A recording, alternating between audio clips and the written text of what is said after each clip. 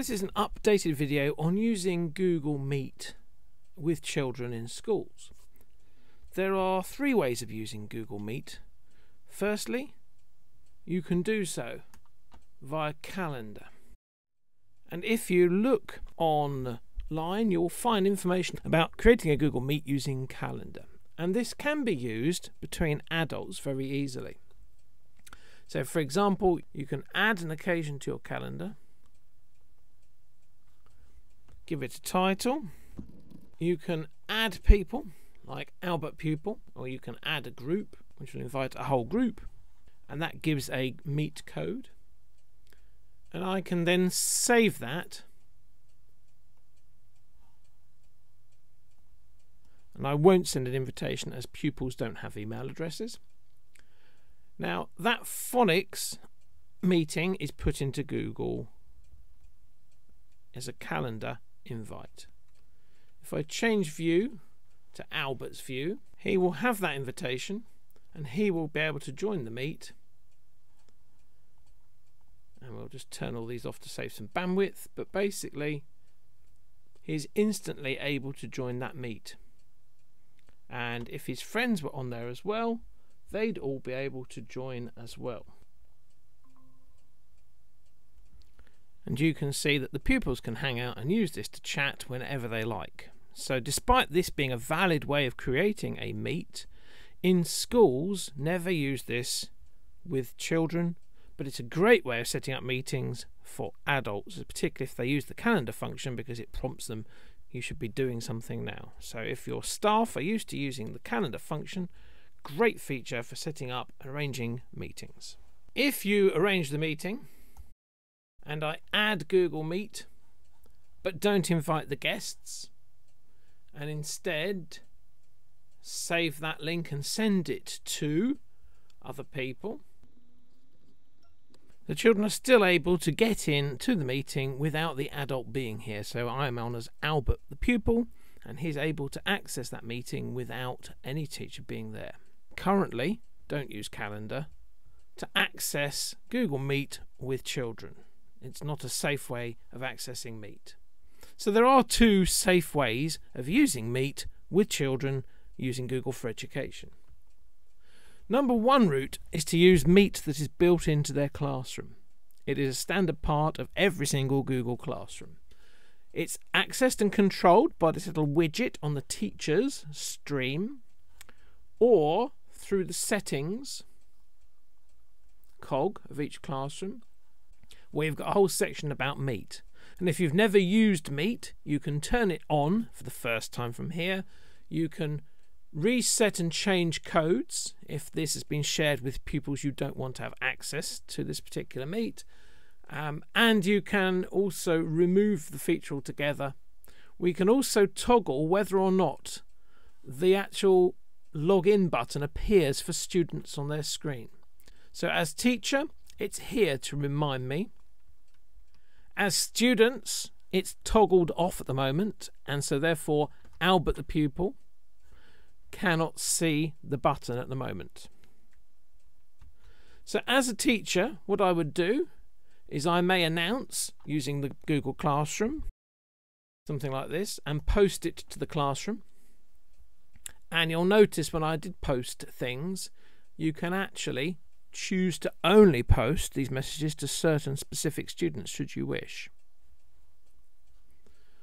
And then what I would do is I would make sure my Meet link was set up. So through the 3 dots I can manage it, or through the cog I can manage it, and I can make it visible to students and hit done. So what this does is it enables this very special version of Meet, which is more secure than the standard one accessed through calendar. And it's secure for these reasons. So if we now see what the page now looks like as Albert our pupil, there we are, the page has just refreshed itself automatically, and here we have a join button. Maths group meet 9:45 today. So Albert gets there. Albert's a bit early. He thinks, oh well, I'll join anyway, I can chat to my friends. So Albert will just turn off those to save some bandwidth for now, and we go join now. And basically Albert's now held in a waiting room, which is very different from the way it was approached using the Google Calendar version of Meet. So waiting for host to join, the meeting will start as soon as the host has joined.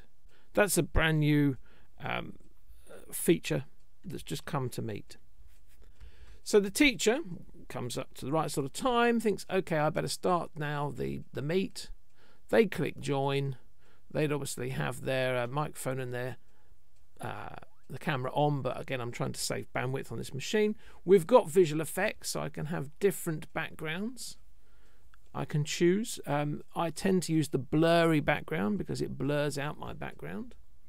But there are various options, and these options are also available to your students. So you will see them appearing with a firework background and various other exciting things. But you know that's and maybe in black and white or whatever, because everyone has access to these effects basically. Before I join, I can also check my audio and video. Have I got the correct input set up and output set up, so I better hear people as well. So that's all here before I come in. And when I'm ready, I can just go, right, let's join now. Let's open the class up. And I've joined the class. And immediately Albert's been let in. I can see he's there. And now from Albert's point of view, he's no longer waiting. He's into the meeting. And if Albert were to start talking, we'll get a terrible echo because I'm in the same room. It is me being Albert today, but there we are. I get this horrible echo. But the teacher has the ability to control pupils. You can see Albert is muted, but I better mute Albert if he wasn't.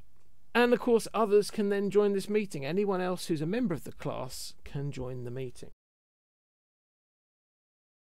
So you can see I've got my small class now of students all in here, and they're all being very well behaved and they're muted, and obviously I would hope they'd have their cameras on, but multiple views of me, because I'm having to be all of these pupils for this demonstration, would be a bit boring, so we won't bother with that at the moment. So you know, this is how it would look, a tiled view basically. And from here I've got the ability to mute them all. I can pin them all to give them a focus if I wish, and unpin them again. And I've got various other things I can do. So obviously I'm muted currently. I can unmute myself and start talking to the group. I can turn on my camera. We have a feature to raise hand, which is quite useful. So if somebody raises their hand, it flags up to me that there's someone with their hand raised. It flags up if I've got the thumbnail, but of course once I've got 30 children on the screen, it gets a little bit harder to see what's going on. I can also, what it says is open queue, and this opens the people pane, the one here with the little heads, and basically people with raised hands jump to the top. So if I've got a long list of 30, 40 people, more than that even if I wish, in my Google Classroom, if they put their hands up, they appear at the top, and then I can talk to them and we can resolve their issue, and I have the ability to lower their hand as well. So from this people pane, I've also got the ability to mute all. So if we come in and it's just too noisy, I hit this button and I mute all. I can also add people manually. I can invite them from the school or just type in any email address and bring them in remotely as well. I've also got access to my host controls. So I can disable their screen sharing for now so they can't screen share. I can disable their ability to chat if I want them to focus on what we're doing in the classroom at the moment. But of course, when I want them to then participate in the lesson, one great participation tool is to be able to switch the chat back on. I can stop them unmuting if we're having persistent problems with pupils muting and unmuting themselves. And I can also stop them turning on their video. And then I've got access to the rest of my host settings, which are all available in the 3 dots at the bottom here. So there's a whole host of other things that I've got access for, including quick access. When quick access is turned off, the host must join first, and only people invited can join without asking. Only hosts can dial out the meeting. So that's what we had. We had it turned off by default, and that's the new feature of all the Google Classroom Meets, is quick access is turned off, and it means that pupils have to wait to come in. Only people invited by the host, in this case means only those who are meant to be in my Google Classroom, who are members of my Google Classroom. That's automatically arranged. So if you're part of my Google Classroom, you can get into this meet automatically. As soon as I open the meet, you're allowed in. Others can, but they'll appear and they'll request permission, and I can deny if I wish. And only hosts can dial out. We're not worrying about dialing out particularly because that's something that not many people are going to be using. But basically it's joining externals. So again, and from here I can get access to my video and audio settings as we looked at before if I was still having problems. Rather than having to leave the Meet and rejoin the Meet, I've got that ability to do that from within here in the settings. So from here, as I say, I can mute, I can pin. With these pupils, I've got some more actions. So I can also kick them out of the meeting. And I can add them as a co-host. So if, for example, my teaching assistant were to join us here, they wouldn't necessarily get flagged up as a co-host. Giving them the ability to co-host means they'll be able to mute people and they'll be able to help manage lower hands and things like that. So it can be very useful if you have more than one adult in the room to add a co-host now. So again, this is a new feature. So if, for example, Delia shouldn't be here, then I can go to there and I can remove Delia from the meeting. If removed, this person will not be able to join this meeting again. So basically, they're not going to have the ability to come back in. So using this in my Google Classroom is pretty sort of final as far as them coming and going back in here is concerned. And then if I wish to, if there's something they're really being silly about, then I could fill in a report abuse form, which goes directly to Google. So this sort of people management pane is very useful for that. So the raising hand feature is very good. As teacher or as any of the students, if it's enabled in the host controls, can share. So they can share an entire screen, a window or a tab. Currently, if you wish to share any audio, so for example audio in a video or animation, the only way to do that is via a Google tab. So it needs to be an online video and then the audio will push out to all your students. Otherwise they're just going to see the images of your video without any sound. So you can share an entire screen if, for example, you wanted to share something like a pre-prepared smart notebook or ProWise screen. You can share an entire window, and tabs is what works best, as I say, for video and audio, and lets you share any Google tab that you may have pre-prepared. So, for example, a nice Google slideshow or a Jamboard screen if you wish to share one of those as a sort of quick view. So that's a way of presenting. And at the moment, if you remember from host controls, I've turned that feature off for students. So if we look at Albert's view, that button is greyed out and it's just says you're not allowed to share your screen at the moment. And obviously if I think suddenly now, okay, right, Albert, can you share me what's going on? Maybe your lovely poem you've written recently that you've got on your computer, then I can enable share screen. And then Albert has now the ability to present as well, and that's exactly the same options as Albert has as I had. And the chat again can be used for feedback and for asking questions, and within the chat window we can toggle that on and off as well. So it's a good reminder, if you have switched it off, you get to chat and you go, oh hang on a minute, yeah, let everyone send messages, need sending on. With that switched off, as it says, messages can be seen only by people in the call and will deleted when the call ends. So there's no sort of message history. But I can enable messages and use them with the students. As a member of staff, I can still announce something into chat.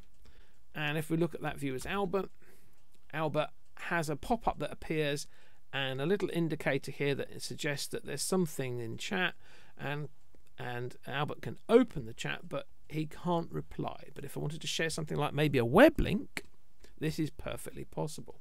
So for example, I can paste a web link, I can send the web link, and if I now look at that as Albert the pupil gets the web link in chat. Albert can click on the web link and access the web link, and we can stay in chat talking about it whilst we look at this website. If we've managed to turn on the chat, then yes, we can have a dialogue. I can ask a question and I can get pupils to type in their replies, and it will come up with their name, as it says here. This says me, you here. That's got my name, Nick Speller, on it here. And as Albert types back, it would say Albert. So let me just turn this back on. And we'll do Albert can now reply. You see, it's instantaneous. And because I'm on Albert's screen, it says you. But of course, if I look at that as teacher, Albert pupil says Albert can now reply. So the chat can be a great feature for getting quick feedback, quick answers to quick questions you've asked during the session. So I've then got more options. So I can cast this meeting up onto Chrome and onto many modern boards in a classroom. So we can have this, if I'm working in a mixed environment where I've got some people in class and some people working from home, I can cast this up onto my board. Or onto another Chrome device, for example. I can open a whiteboard here, which is a Jamboard. I've got a premium feature of recording meetings. This is no longer going to be available without paying for the premium features. I've got change layout, so it's defaulted to, well, it was on auto and it's defaulted to tiled, but I can go to spotlight or sidebar, which basically highlights the person who's talking and puts the others down the side. And I've got the ability to have, less or many tiles in the tiled version. So this is set up to have maximum number of tiles, which I think is around 40. So I could get a whole class in there, but it gets very small and very hard to see. So, oh yeah, there are 49. So I can bring it down. So I can bring it down to, only 9 or 6. If I want to really be able to focus in, and the rest just are still here as people, but it will just show you the active ones, the people who are speaking and participating up on the screen. So I've got some little settings, more settings I can change in there with screen layout. I can push my screen to full screen. As I'm recording, I'm not going to do that, but basically that would then mean that Meet is the highlight here. I can get back to my visual effects if I suddenly decide, oh, I should have blurred my background, I've forgotten to do that. I can get back into visual effects to do that. I've got this item called closed captions, and closed captions are currently off. If I turn closed captions on, and I'll go for English closed captions and apply, again, choosing the language is a new feature. It highlights the ones that are currently supported with closed captions, and they will do nothing immediately. However, if I get a student to now start talking, now this is Charlie pupil talking, and as you can see, as Charlie talks, because this audio is being picked up by the microphone on Charlie's computer, it is being turned into closed captions for other readers who've turned on the closed caption option. And as you can see, it's fairly accurate. It's all being created on the fly by Google as I talk. So we just stopped Charlie talking there, and as you can see, the closed caption works really well, but it's a per user feature. So for those students who are going to struggle, maybe hearing because of the environment they're in their own homes if they're at home, or for those students who have problems hearing anyway, this closed caption is a great feature because, for those students who maybe rely a bit on lip reading, it's very hard to see lips on the smaller screens like this. Therefore, closed captions is a great feature. So that can be turned on and off via the settings for all users. Any of the users can enable that. It's not something you can force as a teacher. It's a per user option. And then we've got a few other features. Use phone for audio. I wouldn't, because there's a charge involved in that, and usually the audio works absolutely fine through here. It's a sort of emergency fallback, basically. You can report a problem to Google. You can report abuse to Google. There is some troubleshooting and help, and then another route to get back to those settings that we've looked at. The settings can be got at from various different ways through host control and settings as well. And then I've got finally the hang up button, which would allow me to leave the call if I wished. So that's a feature there. Then I've got a few more items over here. So I've got meeting details. So this allows me to find the meeting link, and I could then share this link with an external visitor. Say, for example, someone from the clergy who visits our school regularly can come and talk to us, or a visitor from a museum or some other visitor could be given that link, and they could join as an external visitor. Also, if I attach any attachments, they appear here. The people toggle we've already looked at. That's where we can mute all, and we can go through some of the host options, and we can add people manually. The chat bar we've already looked at as well, and we can toggle that on and off for normal pupils. And then I've got some extra activities. So I've got recording, which again, as I say, is something that's going to become a premium feature in the new year and will be vanishing from here. But I've also got whiteboarding, which I've mentioned earlier when I talked about a Jamboard. Whiteboard here, open a Jam. And we'll look at that in a few seconds.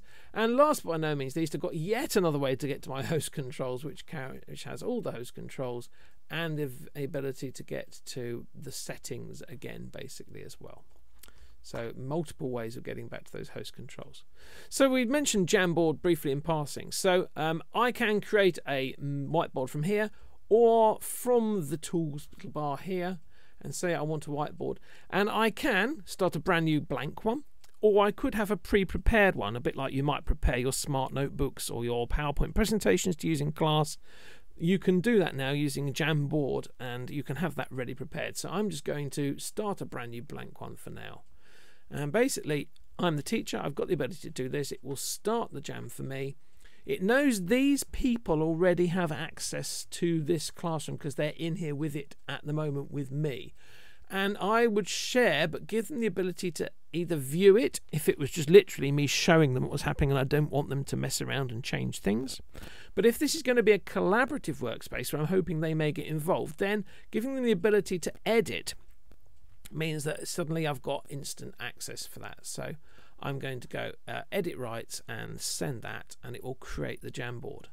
And it will create the Jamboard, and it will also send a link to the Jamboard straight into chat. So if I now close this tab here and go back into chat, you'll see I shared a Jam file with the meeting and it has appeared as if by magic just there. So here's my Jamboard. I'm just going to expand it out a bit so that it fills the screen. There we are. And this is what the Jamboard looks like. Now to Albert. He's got the link to the Jamboard. He can click on the link to the Jamboard just like we clicked on links before to get to web pages. And Albert's now straight into the Jam as well, and he can see that I'm in there with him. And obviously all the other pupils who've got access can also access this Jamboard. And as they all join the Jam, their initials will appear at the top here. So we've now got lots of people in the Jam, and as this is set up as a collaborative one, we've all got the ability to edit. So as Teacher Nick, I might put a piece of text up there. So I've got pens, erasers, select tool, sticky notes. I've got ability to add an image. I've got ability to add shapes, and I've got the ability to add text. So I might ask a simple question like, it's got a little bit squashed up because of the auto formatting, but there we are. We'll make it nice and big at the top. And that's now appeared immediately, instantaneously for everyone else. So here we are. It was highlighted briefly in green so that the other pupil viewing this knew who would type that. As Teacher Nick typed that. And now what we can do is I can talk to them, obviously, because we're still on an audio feed. We're just now not looking at each other in Meet. We're looking at the Jamboard instead. And so I can say, right, can you use the sticky note tool? And can you give me your answers? So Albert can click on this and say something like, and that then goes on as a sticky note. And that sticky note is immediately available to all of us. And any of us can grab it and move it around and rearrange things as we go. And other people can contribute, and they can choose the colour of their sticky note.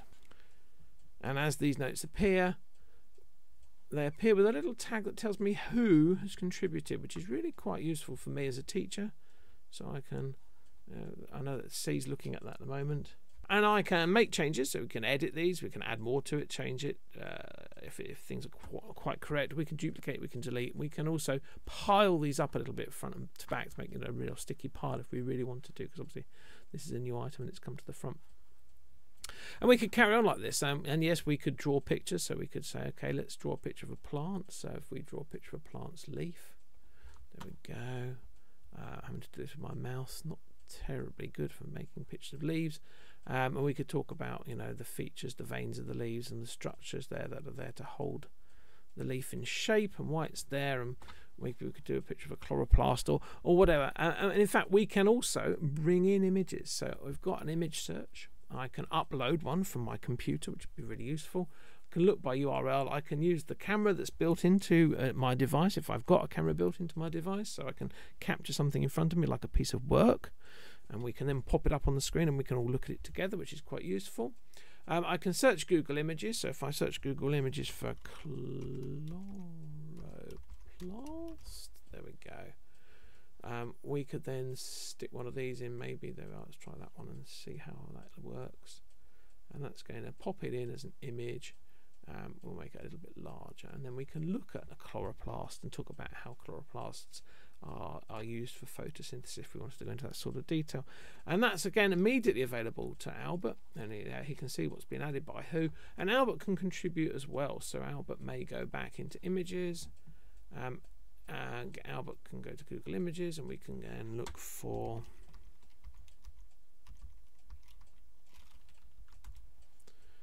some information about chlorophyll. So maybe we can look at maybe the structure of chlorophyll.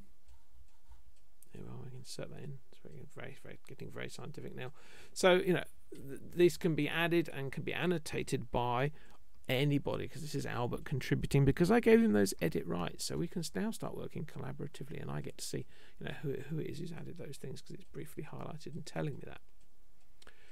So this is a brilliant feature. When we've finished with them, I just say, okay, well, let's go back to the meet, shall we? I can go to share, and I can just kick all these people back out. So I can actually say, let's just remove. Okay, I have to do it manually, which is a bit of a pain, but after we've finished, I can kick all of the others out. They get a message telling that the access has expired. So as teacher, yes, we're back here. If I wanted them to better maintain access to this, then there's several ways I can do that. I can share it and actually share. If I go here,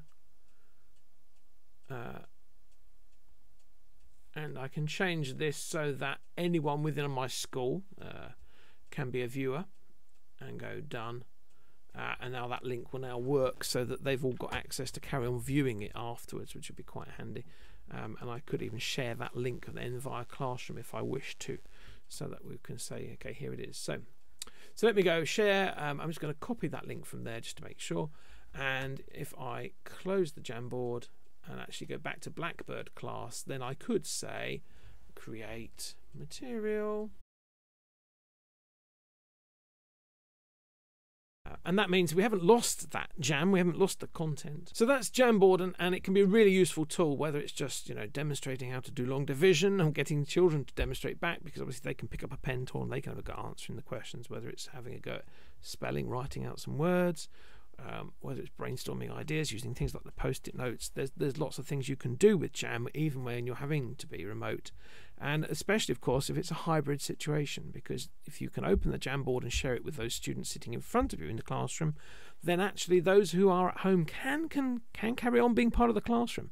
They can carry on contributing, they can carry on adding things to it, and you've got that control to be able to turn off chat and other things, just to keep things a little bit more organized as and when you need them. So at the end of the session we've finished, and as teacher I can go leave call. I have two options at this point. If I'm handing over this classroom to another adult because I'm a job share, or because there's another adult who's in the classroom who wants to carry on working with a few pupils, say for example my teaching assistant, then I could just leave the call, having made them a co-host. Then I'd be able to just leave the call. However, if I go end the call, it will kick everyone out instantly. You'll see that Albert now, it says your host has ended the meeting for everyone, and there is, it just takes me back to Google Meet, or I can get back to the Blackbird class here. And because the meeting's now being closed, even though Albert has the join button, if Albert clicks on the join button,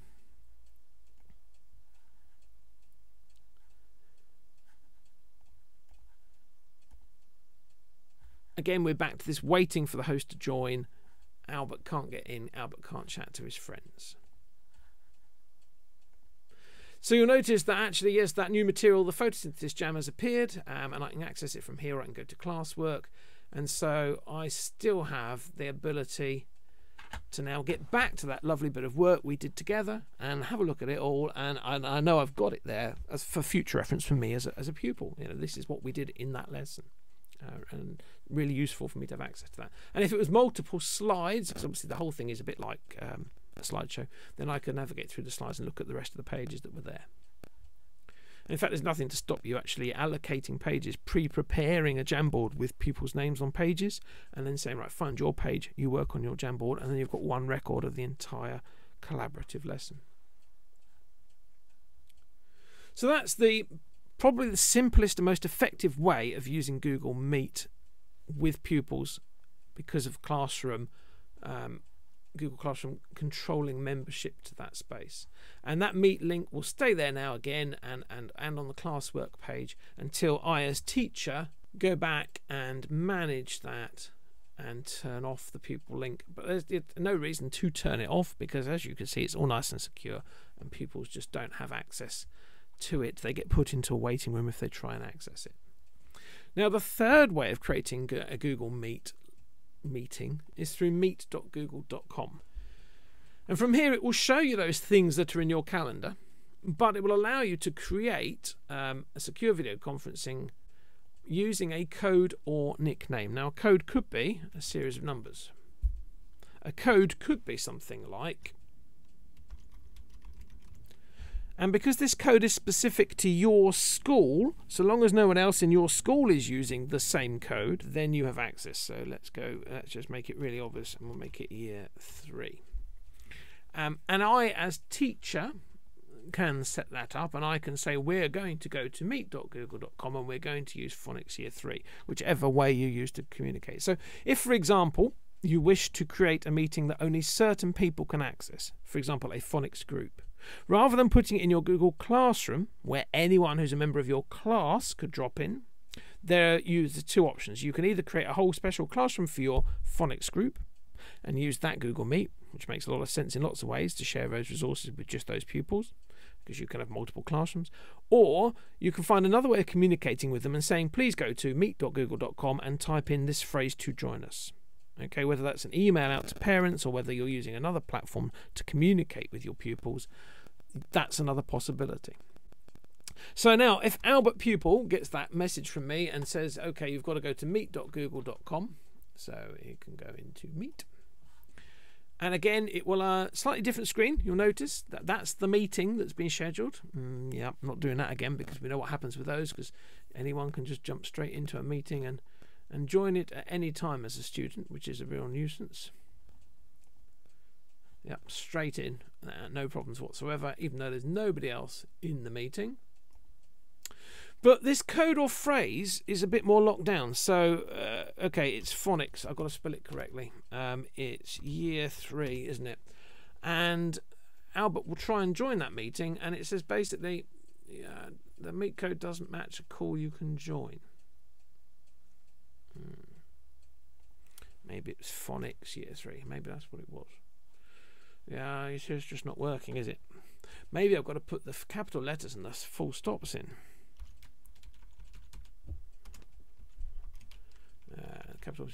Capital letters and the spaces in. There we are. Now let's go. Join. Yeah, you see, it's just not working, and we just get this error message continually. However, once a teacher starts this meeting, this now exists. It doesn't exist until the meeting is started. So here we are. Teacher Nick, again, is joining the phonics year 3. And as you'll notice, what it's done is it's taken out all the capital letters and all the spaces, so it actually doesn't matter how Albert or Bertha or any of the others decide to join, as long as they use the right letters spelt correctly. It won't matter whether they put spaces or capitals in at all. So here we are. Albert can hit join, and now, because the meeting exists, because it's been created, Albert can join the meeting. Again, it's a secure way, because Albert can't join without a teacher starting it first. And we've got all exactly the same features that we had in the other Meet. And because I'm the teacher, I can end the call, or I can hand over ownership of the call to somebody else. So there we are. Albert's been kicked out of the call. So using meet.google.com, And putting in a phrase and sharing that phrase with other people within my school means they can get access to it. Once I, as teacher, have started this up, so let's just create one called test. There we go. Once I, as teacher, have started it up, I can add others, or I can share that link with others. So it can bring more people in who are external to my school even. So again, you know, if we wanted to have a meeting with parents and some members of staff, I could send them that link now I've started the meeting. But I can't do that until I've started the meeting, because that meeting link doesn't exist until I'm in here. The Google Classroom one is persistent.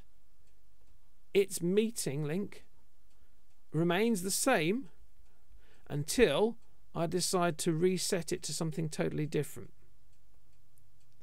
So that link is a persistent link, and I can send that link to parents at any time I like, so long as I don't reset the link, and they'll always better get back into here. So you can use this for parents' meetings, and is that the same way? And they would just request access. So, for example, I was doing parents' meetings. Yes, I can do that. The parent gets the option to ask to join, not to join. And it says you'll join the call when someone lets you in, because this is an external account. And then as teacher Nick, I get, look, someone wants to join this call. Oh, it's Nick Speller, who's outside 123 ICT. So it gives you the Google account name of the person. And I can either say, no, you can't come in, or I can admit them in and bring them in on the meeting. And again, I've got the ability to mute, unmute, pin. I've got the ability to remove from meeting when I don't want them to be there any longer, or just to hang up and end the call. So it means I can bring in external people, whether that's visitors to the school, virtual visitors, or whether it is parents for parents meetings. That can all be done via the classroom link really, really easily. If I wish to do that. And then if I don't wish that parent to have access to my classroom anymore, to better come and join us in the Meet, I just go, after I finish the parent sessions, I go into Meet, I go manage Meet, and I reset that to get a completely different classroom code. As you can see, my classroom code has now changed. It's nice and secure again. Those parents who had the link won't be able to get in any longer.